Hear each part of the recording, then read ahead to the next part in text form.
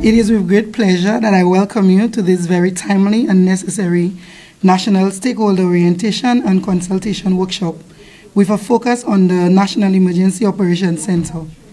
A portion of what we are going to do today is critical where it pertains to disasters in St. Lucia.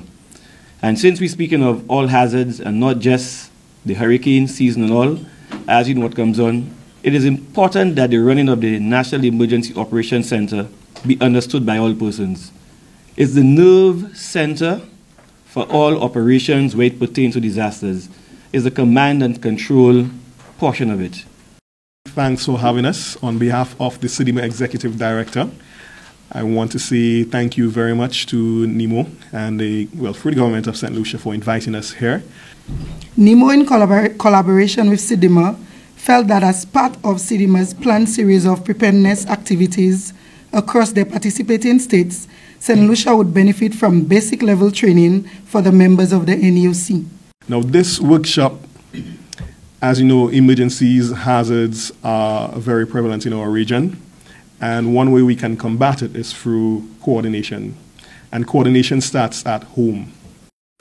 So this workshop will be hell-bent on persons understanding the function of the NEOC, the roles and responsibilities, the alert portions of it, and all goes down.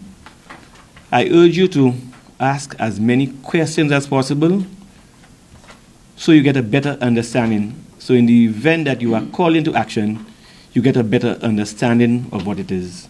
I got a chance to review your plans. You'll have a very beautiful plan. It's quite comprehensive. But if persons are not aware as to what they are supposed to do in the plan and coordination is lacking, then it's not worth the paper it's printed on. Everything that is done at the national level feeds into what happens at the regional level. So if your systems are not strong at the national level, then that in turn weakens the system at the regional level.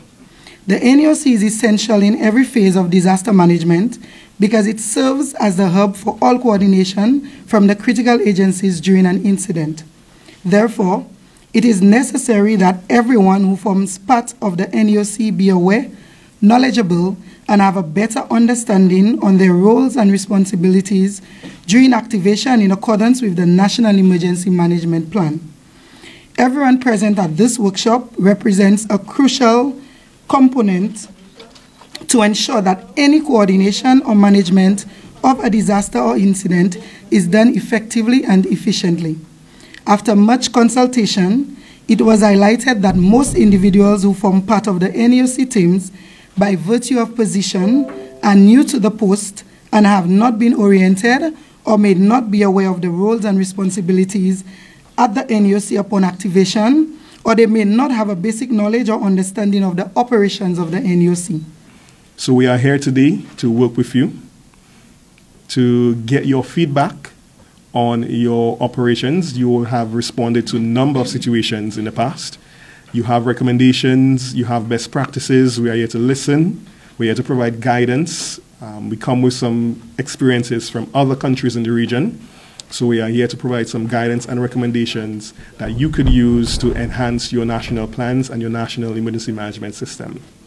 So by the end of this workshop, it is expected that everyone is oriented to their respective roles as articulated in our National Emergency Management Plan, that we are able to identify gaps and challenges in the National Emergency Management System, and that we can make recommendations for addressing the gaps and challenges identified.